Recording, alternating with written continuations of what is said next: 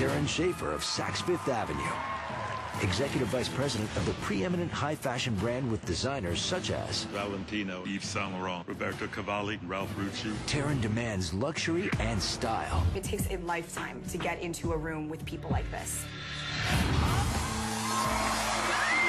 my goodness, we've got $80,000 on the board from Saks Fifth Avenue. It's new, it's different, it's fun, and it's absolutely a home run to have something that you can wear two different ways, and we're really excited about it. You know, Saks is a store that I walk through to tease myself. Good. Terron? Oscar, fashion is about business, and I'm just worried about you being a comedian more than a designer. You haven't given us a serious... Well, this is the first show. I'm going to give it to you next time. If there is a next time. Something that I always wear, much like what you've done. Wow, look at that. Who would have thought that you would have had a jacket like that? But that's what fashion is. It's a business, and it's about surprise and delight. Got you. Terron, you didn't make an offer.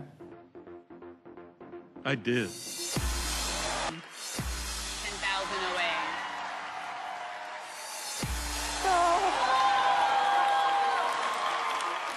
My dress will be hanging in beautiful Saks stores across America. I don't have words to describe how incredible this feels.